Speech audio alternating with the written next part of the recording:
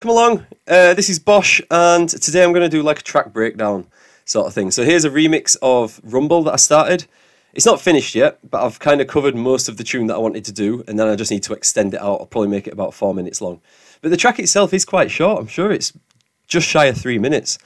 And I swear music's getting shorter and shorter. But I like to hit 4 minutes with my tracks. It gives you just enough time to mix everything, I reckon, if you're quick enough.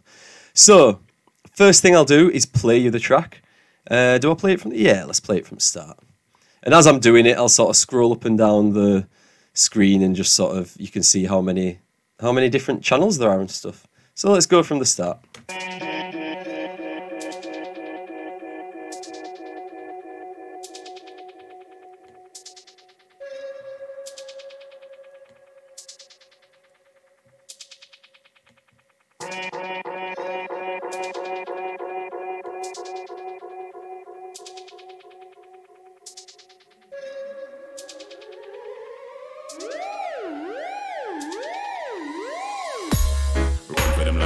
When I step into the jungle, said there was no group up. They better move up, never gonna win a Royal Rumbles. When I come through, you know what I love to. I send shots for your team and leaders. I make a witness decide to vacate the walls, getting sweet just like a Ribena. Yo, listen, you hear that?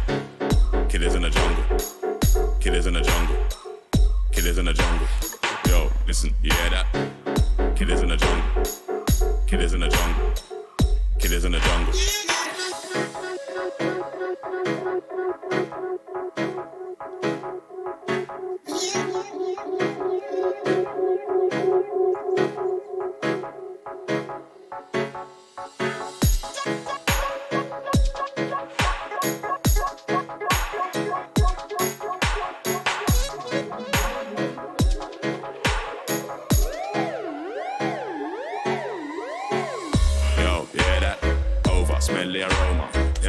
Alright, so that's all I'm going to give you for now. You get the idea. The rest of it's pretty similar, to be fair. I need to go in and do some variations and some edits and change that second section. But let's start from the start. So we've got our drum group. Nothing on there yet. I would sometimes be tempted to put a... What, not a drum record, what do they call it? Drum bus on there, because it does pump everything up. A bit of compression on the drums is always nice. But at the moment, there's nothing. And I like to try and get it sounding as good as I can without that kind of compression. And then just add it for a little bit of tang later on. So, kick. Let's go in with the kick. Simple. One kick. And all I've done is put one on the 1, one on the 3. And then the one on the 3, as you can see with the velocity here, velocity is a little lower. So it's going to be a little quieter. And that's going to land on the same beat as the snare. And I just do that to kind of support the snare a bit. Just give the snare a little bit of kick, for want of a better word. And yeah, that's it. No effects or anything on there just yet. Snare, pretty similar. No effects just yet. Managed to find a pretty good sort of echoed rim shot. Let me just solo that.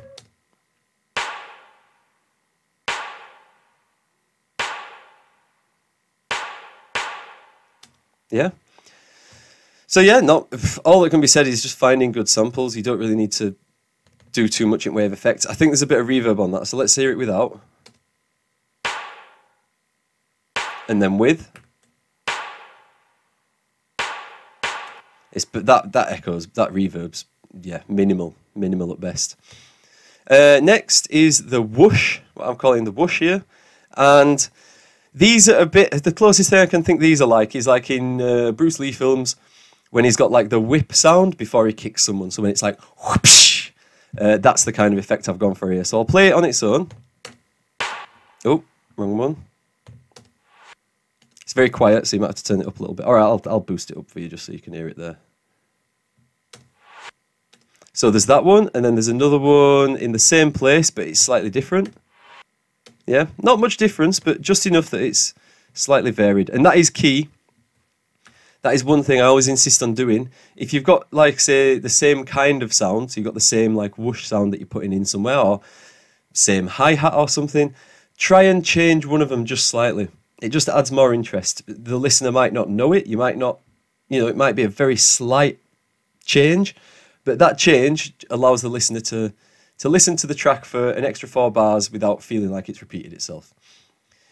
And then how I've created these, if I remember correctly, I've taken my rim snare thing, put it onto a new, well, no, I've taken it, and what I've done is resampled it.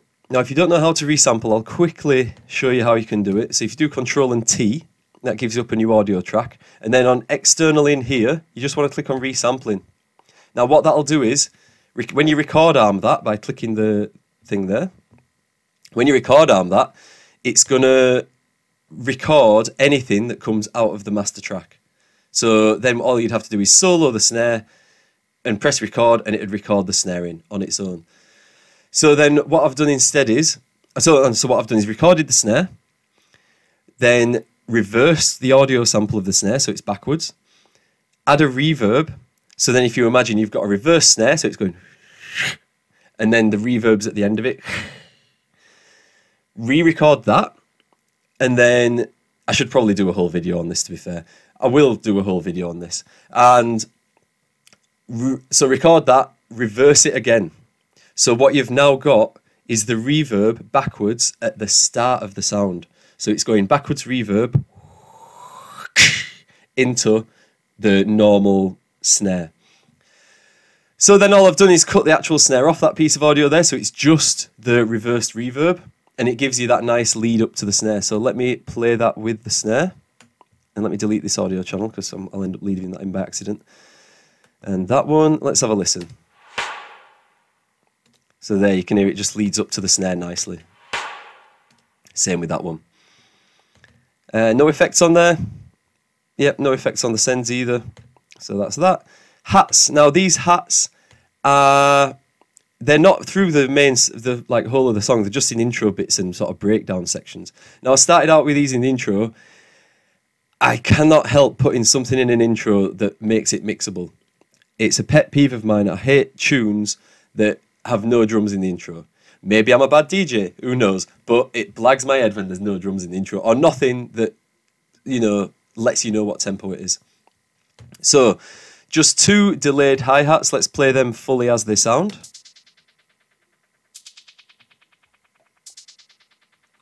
Some Mahler level 9 vibes going on.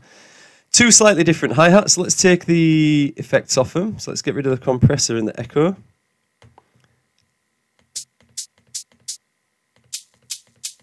Yeah, so that's the 2. It says shakers. I've called it hats on there. One of them sounds a bit...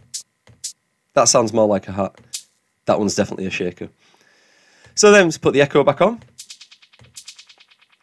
Now the problem I had here, the way I wanted it to sound, I wanted that... I wanted the delay to stay loud for a little bit longer. So what I've done is put this compressor on, and you'll see when I play it. Can you see here how it's just pushing down the first, like the first hit basically of the hat.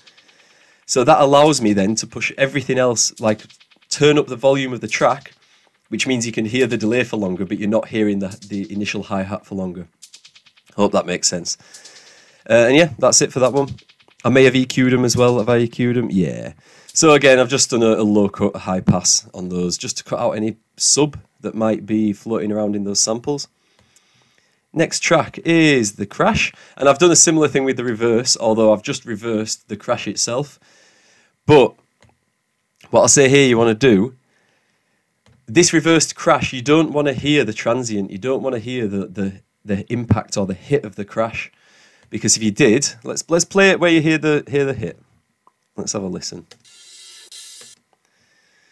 I don't want that. Let's delete that and have a listen. I don't know if you just heard there's like a like just the hit, and I don't want that in there. So I've dragged it a little bit past, so the hit would be around here.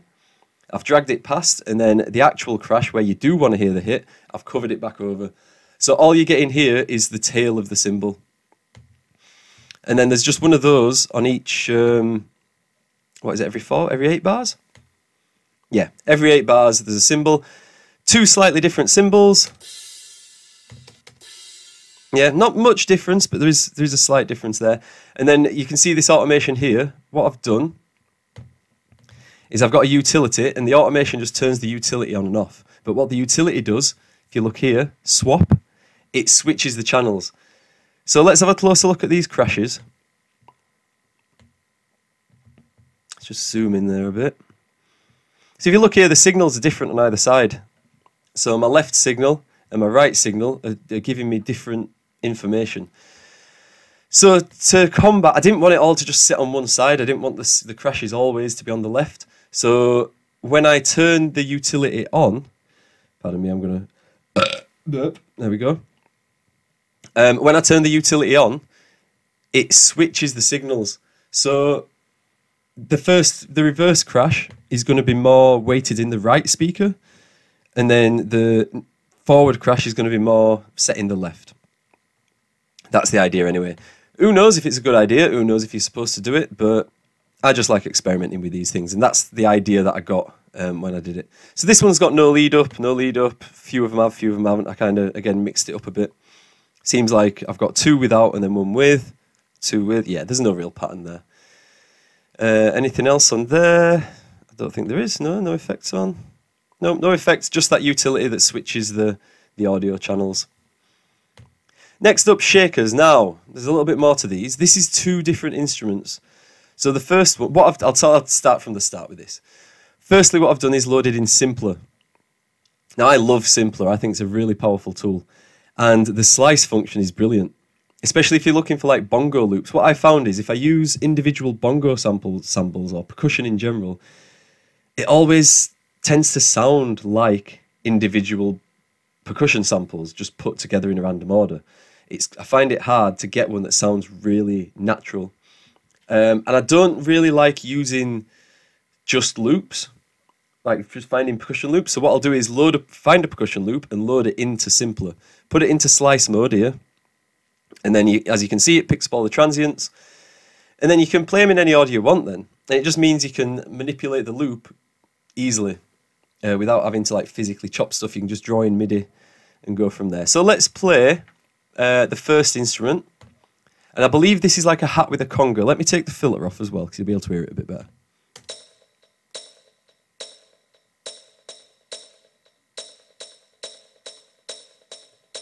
Yeah. Let me add the filter back in. Oh, that filter's not actually doing anything, so ignore that. I've got this EQ that's doing all the work here, so let's take that out. Yeah, so you can hear there's like a hit of a percussion and a tambourine or a shaker or something in there as well. So let's put that back on. Now the second part of that is, I believe it's more of a, is it hi-hats or shakers? There you go. It's called tambourine knockwood shake. So it's a mixture of tambourines and wood, like wood hits from what I can tell.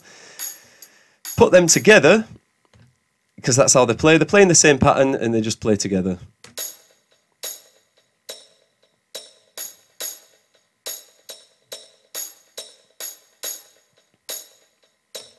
And again, all I've done here is, oh no, there's more to that. So all I've done on these channels, I've EQ'd them as so. You can see there, this bit here. Big low cut and a little high cut on there as well. I've left the highs in on those though. And then on the master, let's take everything off and let's hear it from the start without any of the effects.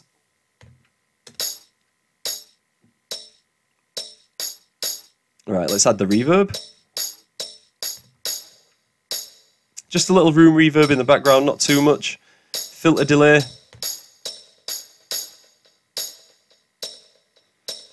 And then the EQ.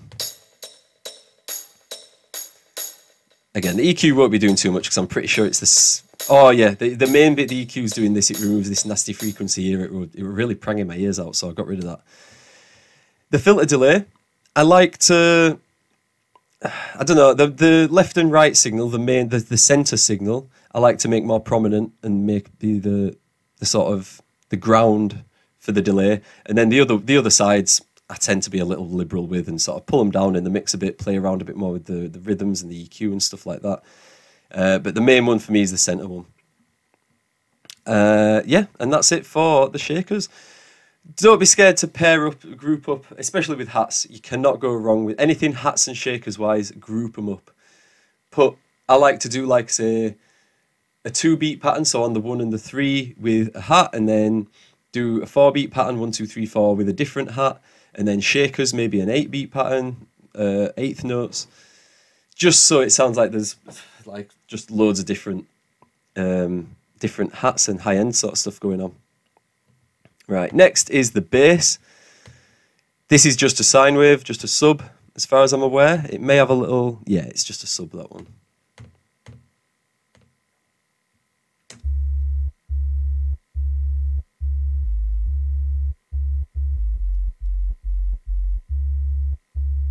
Yeah, not much to that.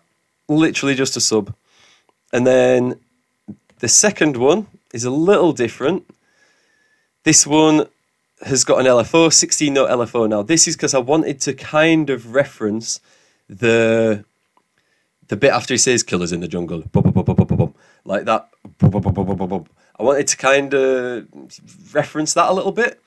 So it's not in the same place. It starts from the start of the bar, but it's just a little bit slightly. Look, amount here, 20%, rate 16s.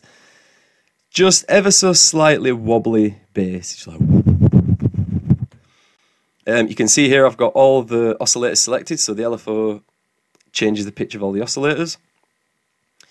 And then, yeah, no, that's it. Yeah, so all the oscillators, even though it's only on one, all the oscillators are doing a slight pitch variation, like a tremolo almost. Let's have a listen.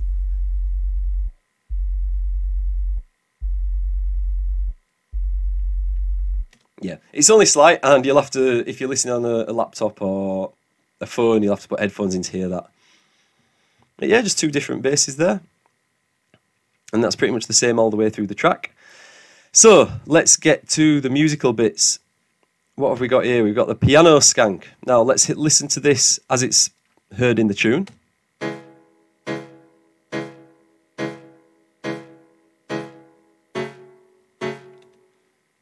And then let's go through and strip the effects and see what we're left with. Oh, it's just an EQ. Oh, no, EQ and a reverb.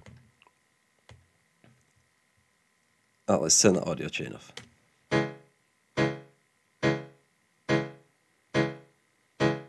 Right, so this piano is made up of two sections. The first being this ever so slightly distorted section. So you can here see dry wet 3%. It's barely on. That cabinet's actually not on at all, so let's delete that. And this EQ's not on at all either. I don't know where... yeah, let's put that on. So that... you can hear there's a slight bit of fuzz. Let me turn that fuzz right up. And then turn it back down slowly, you'll be able to hear it.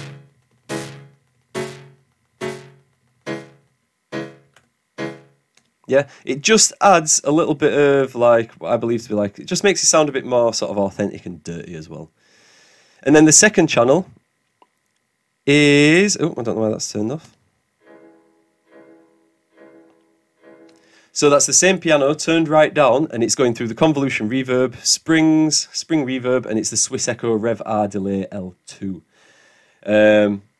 No idea what that all means. I'm assuming it's to do with the right channel and the left channel and all this business. I've just dropped that on there, turned it right down, EQ'd it a bit as well. Again, just taking that low end out. That's EQing the whole thing, is that. So yeah, that's that channel on its own. And if you look, I've got the reverb set to 100%. So all you're hearing is reverb there. And then let's put them together.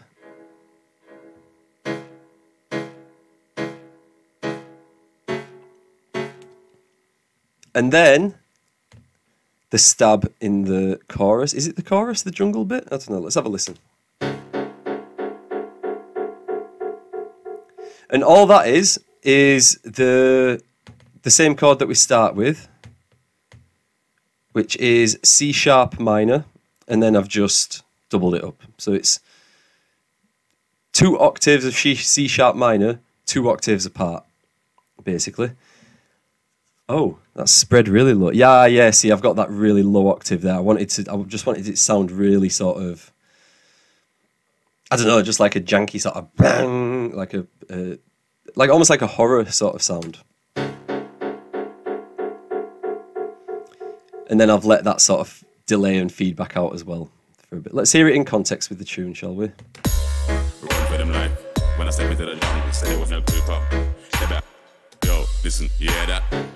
Killers in the jungle. Killers in the jungle. Yeah, so that's the skank.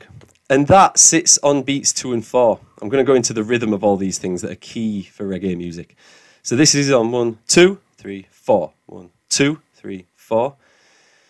The next bit, it's called melody, but it's not a melody. It is, let's rename that actually, bubbling. So this is something I like to put in all my tracks, a little organ bubble. When required, anyway. If it fits, I'll put it in there. But let's have a listen.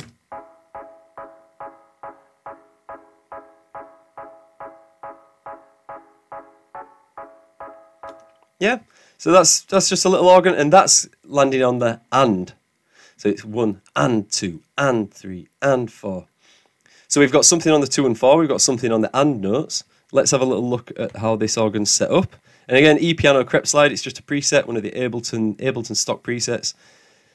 The EQ's doing nothing. I told you I'm halfway through this tune. This EQ's there and it's not doing anything. I'll leave it for now. Let's leave it. And then a bit of reverb. So let's take that off.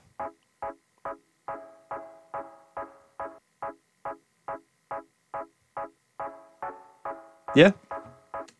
And that's about it. And then I think I must have tweaked around with this a little bit. Just to get it to sound how I wanted. But that's completely subjective. Whatever kind of sound you're after, just tweak with these macros. They're usually pretty good controls. And get whatever sound you want. So next is the clav. Now this is what fills out note 1. So you get your clav on note 1, your skank on 2 and 4, your snares on 3, and then your bubble is on and. So in theory, it'll go clav piano, skank piano, clav piano, skank piano, something like that.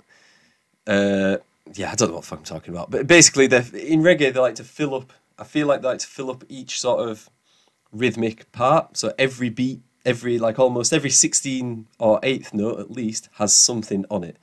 So you've got your kick and your snare on 1 and 2, 1 and 3, piano on 2 and 4, bubbling in between those, and then the clav is on the start, and then it's also backing up the piano. So let's listen to the clav. Oh no, this clav.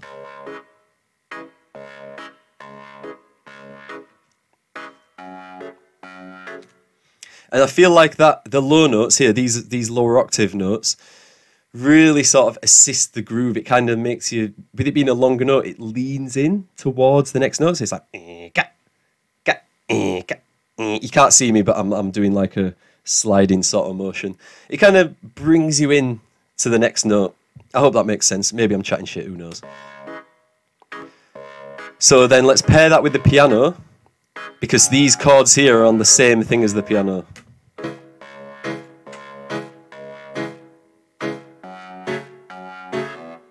Yeah? Let's have a look at that. What we've got any effects on? Yeah, again, just cutting that low. That's my standard thing. Just get rid of all that, any sub in there. Sorry, I had a massive subway earlier. And again, a little bit of reverb, so let's hear it dry.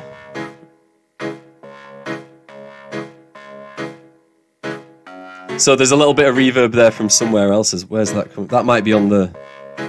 I think that's the release here. That's where that's coming from. And then reverb.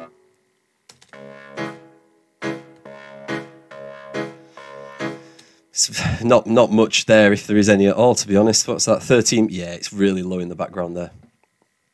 And that's that. What I'm going to say at this point is, if there's anything in this video so far that you want me to explain further, please get in touch. Message me in the comments. Hit me up. At the moment, this channel's not big enough that I can't reply to everyone. I will absolutely reply to every single comment that I get on this video. And I may even do a video responding as well. So please, if you've got any questions about the way I do things, hit me up.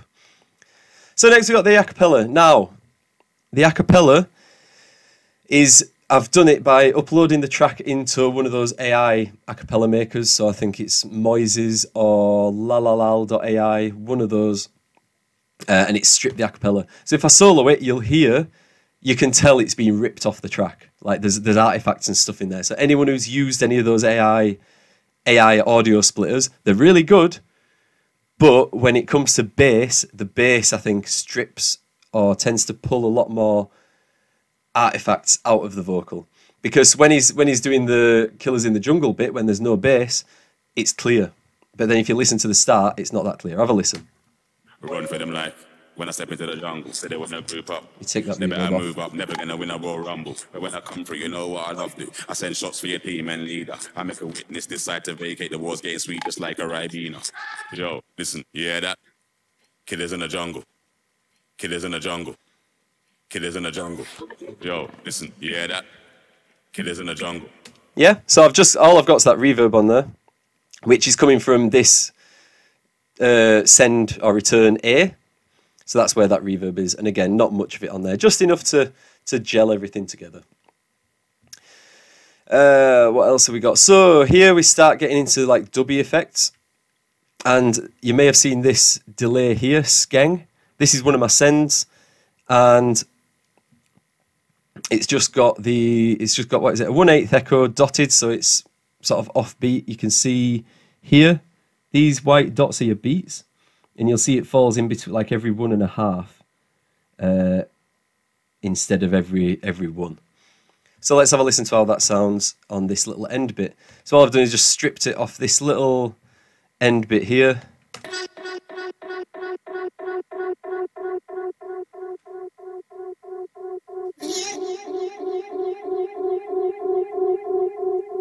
Now, something interesting to note here is what I've done with the delay. Let me switch to the other, caps lock. Let me switch to the other view. I've activated the send on the return. Now what this does is sends the return back into itself. So it starts to feed back, and that's why instead of a clean delay, you start to get it sounding like it's picking up feedback and building and getting louder. And then I've automated that. The higher that goes, the more feedback you're going to get and the more it's going to change the delay, rather than just having the same delay sound getting quieter and quieter. It'll amplify it and build it and repeat it through itself, and you get all kinds of craziness going on. While I'm here, I might as well explain this. So this is an echo, a filter, because I was going to put an LFO and a filter on there to sort of change the sound a bit more, but I've not done that yet, and I don't know if I'm going to.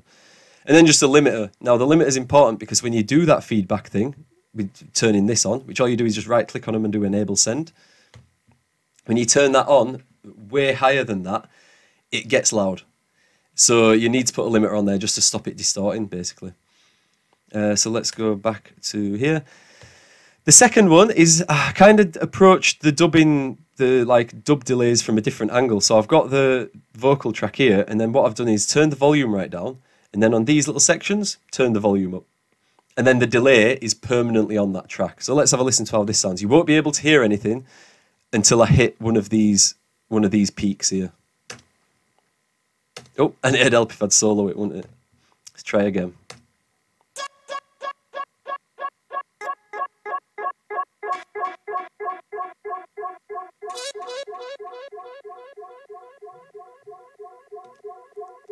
So I'm going to leave it now and listen to what happens.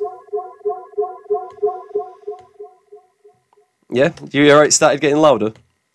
That's because of the sending into itself. I think that's it for the vocals, pretty much. Let's have a look. What's on there? Nothing, just an EQ. Again, look at EQ on everything. Yeah, all good. Now, this bit, this is taken from... So when I took the acapella off the track, it must have picked this up as part of the vocal, because it's just an effect from the track, a sound, a sample from the tune. Oh God, I haven't soloed it. Let's have another go.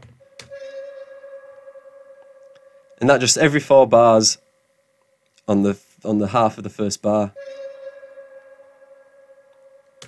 And I feel like when you're doing a bootleg, it's good to try and take as many pieces from the original tune as you can, as many as are feasible anyway that sound good, just to sort of reference back to it, really. Now, I think there's just a reverb on there. Let's turn that off and have a listen.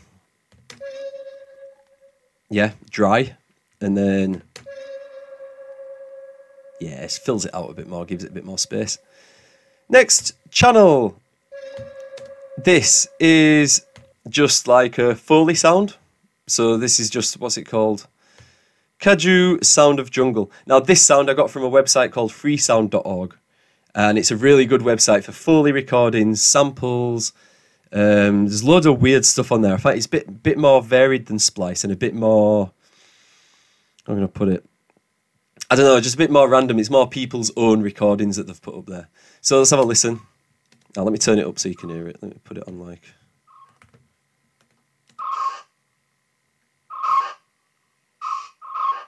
Yeah? So all I've done with that, let's turn all these off. So let's hear it. So this is what it sounds like on its own with no effects.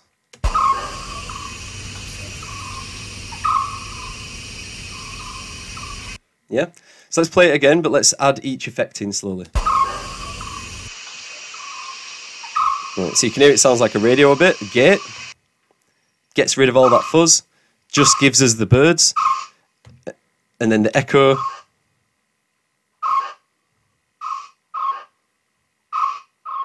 Yeah? And that's that really. That stays, I think, well, that at minus 29. That stays really low under the track. Let's listen to it and see if you can hear it. Hang on. I only put that as well in the jungle section. So when he's saying killers in the jungle, that is only in that section. There's a little Easter egg in there. I just like to put jungle sounds in there. So let's have a listen in context with the track. Yo, listen, you hear that? Killers in the jungle. Killers in the jungle. Killers in the jungle. Yeah, so you can just hear it in there. But it just fills out the track a bit. It's a nice little addition. I'm happy with it. Right, okay, next we got the risers. Let's listen to the risers all together.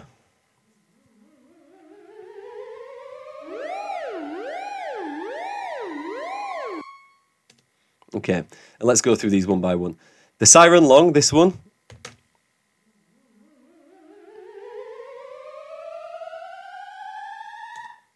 That is just a triangle wave with a little bit of a sine wave pushed into it as well. Not much there, just a bit, both on number 1 tuning.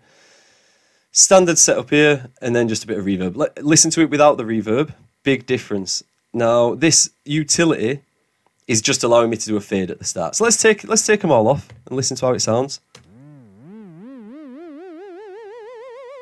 And then put the reverb on. Yeah, it just sounds loads better with that reverb on. And it's quite wet on that reverb as well. And then, like I say, the utility just allows me to do that fade there. Now, next one. Now, this is audio. I don't think I'm going to go into how I made this. I'll tell you how I made it. I'm not going to show you how I made it on this video because I'm getting to the end of how long I want it to be. But I've done a similar thing. So I got an operator, put a triangle wave on. I like the triangle wave for dub sirens, and it's because I used to have one of the Korg, what did they call it now? Korg Mono something. I'll put a picture of it up there. But there's a Korg little device that does like a dub siren almost, and that uses a triangle wave, and it sounds sick. So if ever I'm using a dub siren, I always change this to triangle. And then I've just put an LFO on it. Again, this isn't that one, this is the other one, but I just put an LFO on it. But the problem was the LFO wasn't phased properly, so it didn't start the up and down in the right place. I wanted it to go from the bottom, so woo, woo, woo. It started about halfway up one of the curves, so it was like, and it stopped in the wrong place. So what I did the resampling trick again, recorded a longer section than what I wanted of just the siren going off. So look, it's a little bit longer there, and it's a little bit longer there. And then that allowed me to be able to cut it exactly where I wanted it. So I got the exact up and down cycle of the LFO that I wanted. Oh, wrong one. Let's have a listen. Yeah, and that's just 2 bars before the start. I don't think I did anything else with that. And then final bit is the atmosphere. So this is just, again, I got this from freesound.org, and this is just, what is it called? Forest Rain on Plants and Birds 2 by Kyle. And let's have a listen to this. Let's take any effects off it first. Let's turn it up for you as well. And soloing it would be good. Oh, and let's turn that off as well. I didn't even realise I'd sent that to the delay. So that's Forest Rain on Plants and Birds. What I've done with it is EQ'd it. Yeah, so we're just getting that top end crackle. And this sounds a little bit like vinyl crackle, which I kind of like, with birds mixed in there. So that, as you can see, that just plays all the way through the track, and it's really low. So I think it will be 40 minus 40. Let's put it at 45. I can't remember exactly. But like now in my headphones, I can't hear that. But let me just turn it up. Yeah, but that runs all the way under the track, and it's just a nice little layer of, like I say, it sounds almost like vinyl crackle. And because the track is jungle themed, kind of, then it just adds another jungly layer to it. And yeah, I think that's everything, to be honest.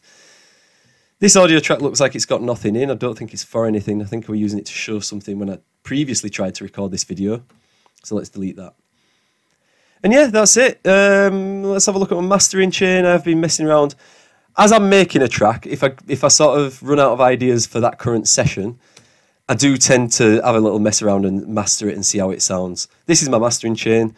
It's just a compressor with a makeup gain on. EQ, this number 3 here is just kind of to make my snare pop through a bit, little bit of extra high end added on there, and cut everything below 30 hertz, because this is where you're going to start getting, it's just junk frequency really. I don't think speakers can efficiently play 30 hertz without it sounding like separate sort of things.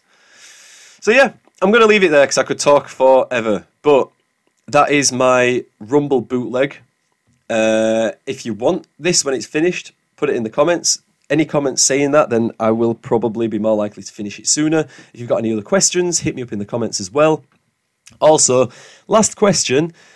Are you bothered about me putting a picture of an image, video image of myself in the corner of these videos? I don't really care because it's not important that you see me, but some people might like to see me talking while I'm explaining stuff. So again, hit me up in the comments and let me know. I'm going to end it there. Full stop, finished. My name is Bosh, and this has been my Rumble bootleg breakdown. Thanks for watching. See you next time.